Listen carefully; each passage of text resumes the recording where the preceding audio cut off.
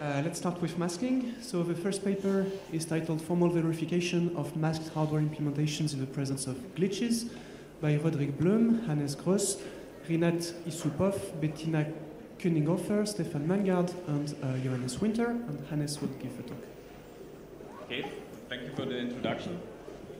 So before I'm going to start this talk with a brief summary about what we actually achieved in this work, I want to start with the vision that we had in mind when we started working towards these topics. So the idea really was to create a formal tool or a formal method that will take a masked circuit as an input and would then tell us whether it's securely masked or not. And if it's not securely masked, we want this formal tool to tell us where things went wrong and why this happened. So what have we achieved so far? With our formal verification approach, we can verify glitchy circuits, and I just say glitchy because I'm really referring to hardware implementations and not just to a graphic way of expressing Boolean formulas. Our approach doesn't require any intermediate modeling steps, for example, to re-implement this in software, but works directly on the netlist.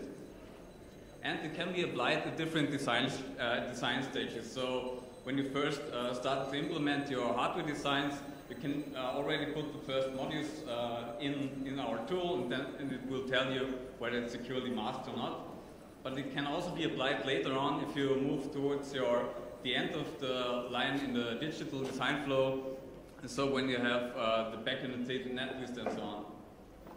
It also works for higher order and for multivariate analysis. It is not tailored to a specific masking scheme, so it works with every Boolean masking scheme. And it allows you, and this is really helpful, to localize where your flaw is. And first, and most importantly, it gives a conclusive security statement. And so the contents of the paper are the formal groundwork, but we also give a concrete SMT-based instantiation of our formal approach and test it against some real practical examples. These examples include, for example, the DOM multipliers, the domain-oriented masking multipliers, up to order 4, but also bigger circuits like the Ketchak S-box up to order 3. And as the biggest example, we have a first-order protected AES S-box that we test against. So, but let's start at the beginning. Why do we actually need formal verification or verification of masked hardware implementations? Aren't there supposed to be any secure masking schemes? So first of all, we need to talk about what is a secure masking scheme, and we have a very nice way to express side channel resistance, which is covered by this probing model, which goes back to the private circuits paper of Isha et al. And this basically tells you that your masked implementation is side channel resistant if it is secure against the probing attacker that has the ability to place up to deep probing needles on your circuit. And if the attacker cannot extract any secrets, then it's secure in this probing model. And so what is a masking scheme? A masking scheme is in some way a projection of these rules set by these probing models on the canvas of a masked implementation. So it gives you the rules, but the masking scheme itself is implemented by designers of hardware, so there can be mistakes in the implementation of these schemes, and also the digital design flow that takes this circuit as an input and processes it further until it can be produced involves many tasks to change your netlist, and also things can go wrong there. So, so we have, for example, masking schemes that look at this from a classical masking perspective, or a more modern way is from the sharing perspective. But in the end, this is always a manual process to mapping these schemes to the implementations. So implementation requires verification. And at least in theory, there are two approaches one can think of.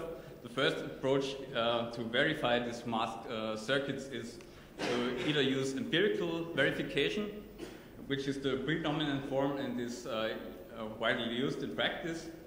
But there's also a formal way of proving this. And so the empirical verification works as follows. So you take, for example, your supposedly secure AES core. You plug an oscilloscope to it into the power line and extract side channel information. And then you run some statistical analysis on the power traces that will tell you whether it passes the test or fails.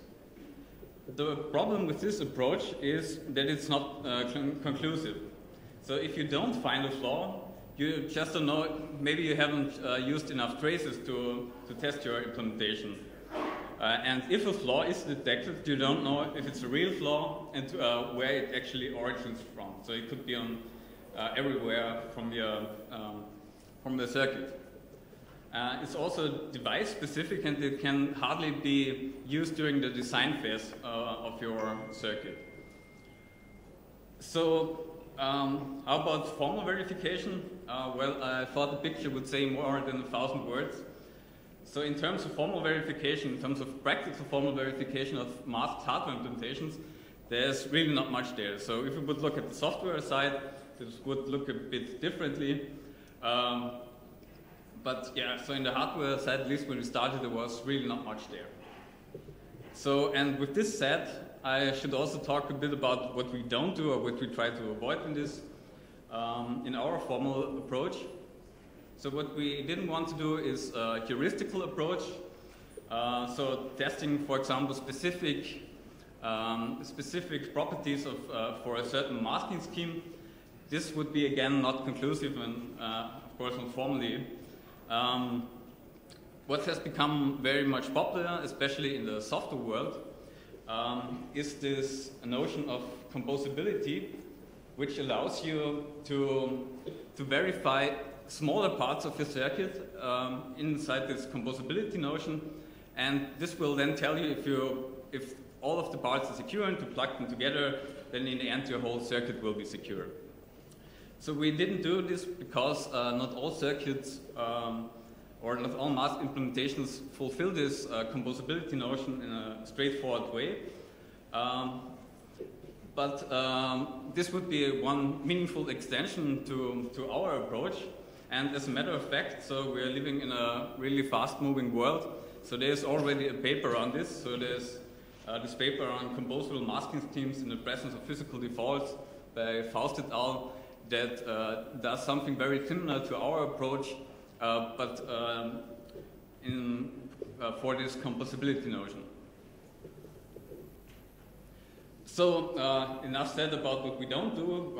What is it that we actually do? So we started with this project about 2 years ago, and for a long time we were really struggling to find something that really works. So we have found some approaches that looked very promising for first order and univariate attacks, but everything failed for higher order. So at some point we became really desperate until we remembered the roots of our information and computers engineering education. And so I think every student that studies something like this has heard something like, if you're really desperate, if nothing works, then just go for Fourier analysis. And so this is what we tried. So, but the interesting question is now, what is a Fourier analysis of a circuit? And so when we're neglecting time and look at the circuit, and I also want to use the slide to introduce the notation I'm going to use in the rest of this presentation.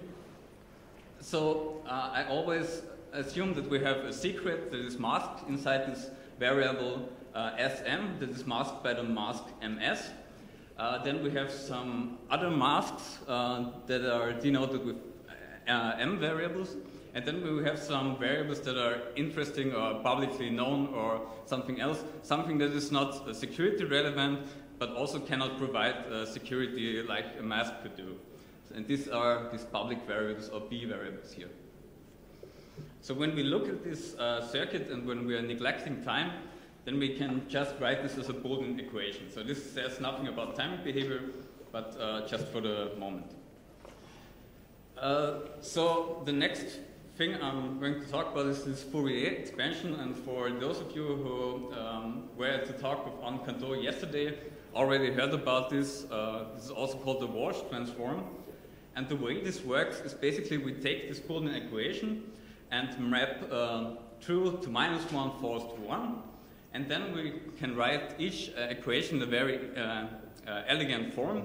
So we can write a function over the input variables x as the sum of the Fourier coefficients times the Fourier characters.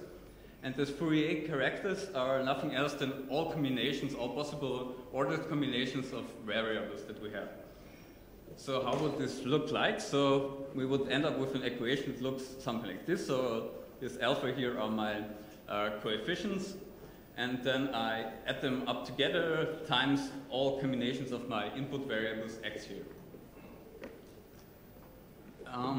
So how does this help? Well, there is this lemma of Jar and Messi that basically tells us a Boolean function is statistically independent if all variables, for all variables, it holds that the subset of this set of variables, despite the empty set, all the Fourier coefficients should be 0.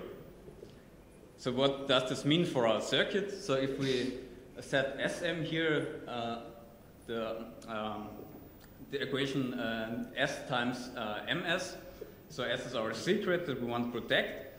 So when we look at the Fourier transformation of this circuit, then we see that that we only have non-zero coefficients for terms where we have S joined with a mask together. So this would be insecure if we would have an S alone here, or an S with a publicly known variable. But so far the circuit looks secure from our perspective. What's the problem with this is, so if you go to bigger circuits, and later on we're going to expand this to all possible signal timings, then this really becomes quite inefficient. And yeah, if it becomes big enough, then it gets impossible to do this. So instead of calculating the exact Fourier spectrum, our idea was to just do an approximation of this spectrum, because so we just want to know whether certain values are 0 or not. And so with our approach, so we're doing an approximation, and this can also come up with some ghost spikes here, which only can decrease our security, so we can come up with false alarms. But if a circuit is securely masked and we do this approach, then it should always say it's secure. This is what we prove. And so the verification then works in 3 steps. The first step is that we label our inputs according to our Fourier analysis. So this basically means that we just set the input labels here according to our variables, except for Sm here, which is S joined with Ms. Then we propagate these labels according to some rules, which depend on the Fourier spectrum of the functions that we're calculating. And then we check for some secrets without any masks. In this case, would be a secure circuit. So these propagation rules that we have are quite simple for a stable signal. So when we don't talk about timing, so we just label the inputs, for example, for this AND gate here, according to the variables we have in there. For nonlinear gates, like the AND gate, we're doing the following rule. So we're creating this labeling here where we join the empty set with the first input set with the stable set of the first input and the stable set of the second input, and then we're doing also this pointwise set difference of both labels here. For linear gates, like an XOR, this looks a bit differently. So for this, we only do the last part here, where we do this pointwise set difference. And for registers and all just one input gates, we just propagate the stable sets. So up to now we totally neglected timing, so I'm going to change this now. So let's talk about glitches. So this is really something hardware specific, and I want to discuss this on a much simpler or in a simpler circuit as we had before. This is really just two XORs, a masked secret and some masks. And so when we look at the output of the first XOR, we would get S XOR MS, because this is what SM is, XOR M1. And when we look at the output, we basically get S XOR M1 because we cancel out MS. So this looks secure up to now. However, if we assume that in the next cycle we would process a different secret, so we also have different input signals, but we assume that this mask M1 here arrives a bit later than all the other signals here. What we get at the output is S hat XOR M1, which doesn't look bad, right? But the problem is, so in the probing model, it is assumed that an attacker that places a probing needle on your circuit can continuously model what the circuit is doing at this point. So it would not only get this equation here, but it will also record the equation from the cycle before. And when you combine this, you can learn something about the difference of the secrets that you had before. So this is then not secure. This is not what we want to have. If the signals then settle again, this flaw vanishes, and this is basically what we call a glitch. So a temporary violation of this probing assumption. So in order to also cover this, we need to extend our rules, and we also added a second set here, which we call the transient set, which is here denoted in red. And for inputs of the circuit, we just do the same thing as for the stable set. For nonlinear gates, we already have a rule that really covers the worst case, so we haven't modified that. But for linear gates, where also glitches can happen, as you have seen on the slides before, we're basically going to use the same nonlinear gate rule as before that covers the worst case scenario. And then for registers, we say this transient set totally disappears, because registers are blocking one cycle from the other, and so we then just propagate the stable set here again. So let's have a look at this on a bigger example, on the circuit we had before at the beginning. And we just look at the transient set, because this is a purely combinatorial circuit. So again, we are labeling the input as before, and then we're applying our nonlinear propagation rules also for the XOR gate. So we get this empty set, the copy of the first input, copy of the second set of the second input, and then we also get the pointwise set difference. And so if we are doing this for all gates here, what we then see is that this circuit is indeed not secure for transient signals and for glitches, because we see that we end up with signal combinations that contain the signal or the secret without any masks in them. And this indicates a flawed circuit. So enough of the theory. We also took this approach and put it into a tool. And our tool chain works as follows.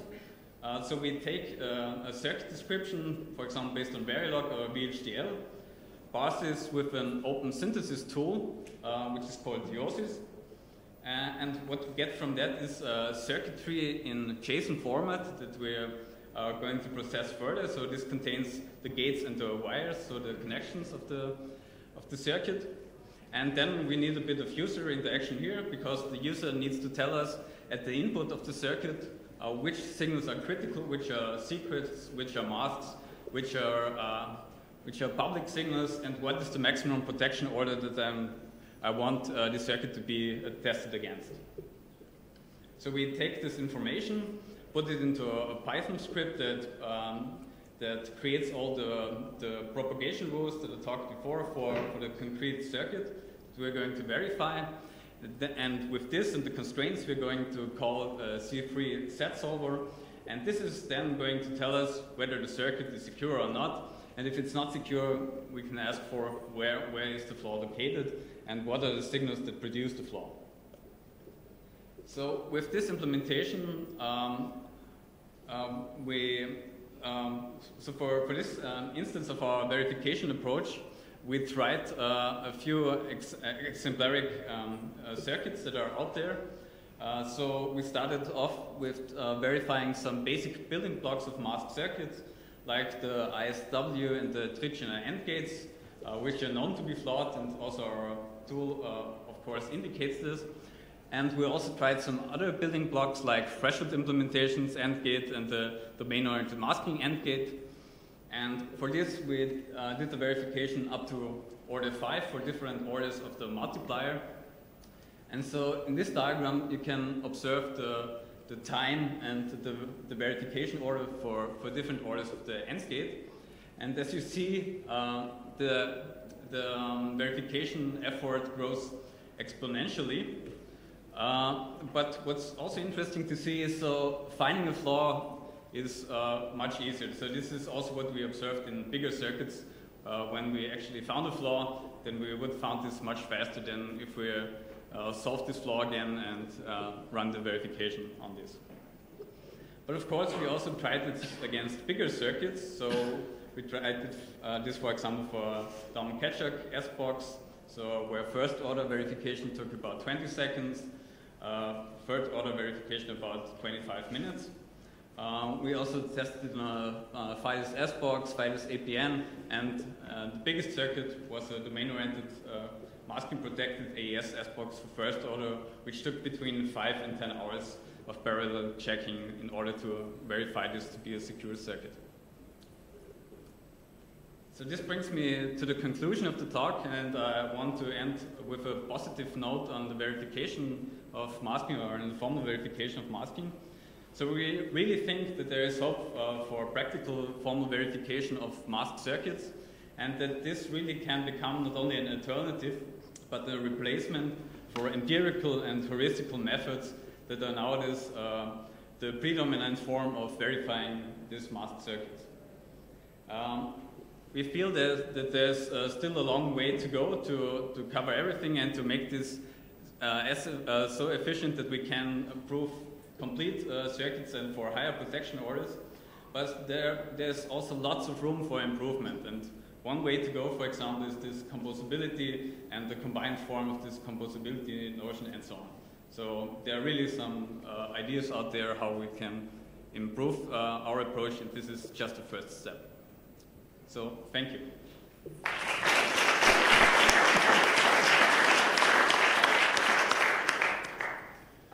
So we have time for some questions.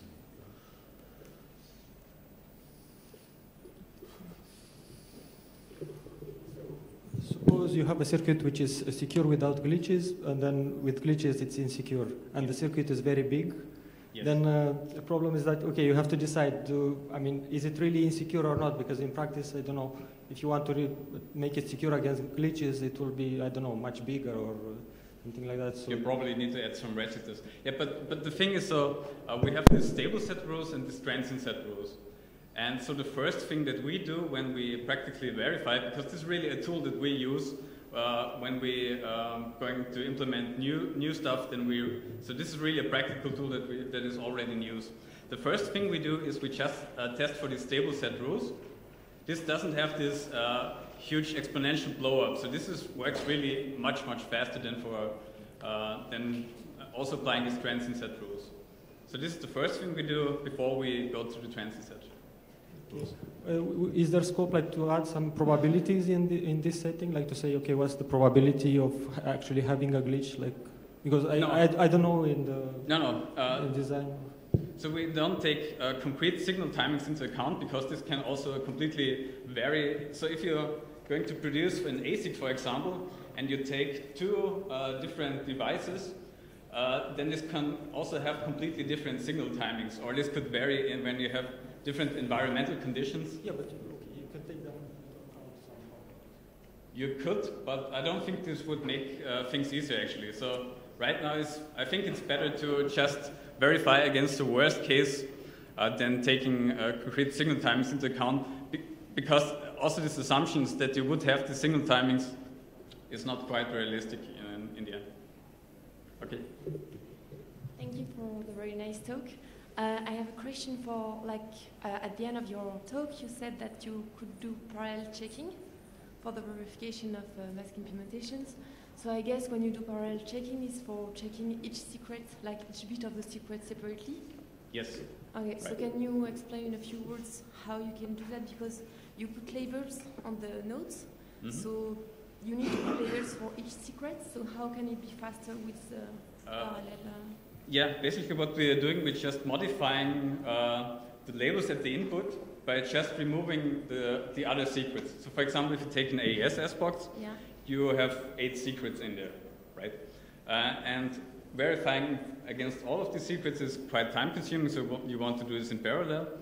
And so what we're doing is we're taking all the labelings that we would have, but just removing the 7 other secrets. Like if it was public variables? Like if it was public variables, for instance, or you just remove the nodes there? We keep the masks. Okay. This is what we keep, because this is what we need, because it can also become insecure because of this mask in some way. But we remove the secrets. Okay, thank you. Okay, let's thank the speaker again and we'll move to the next one.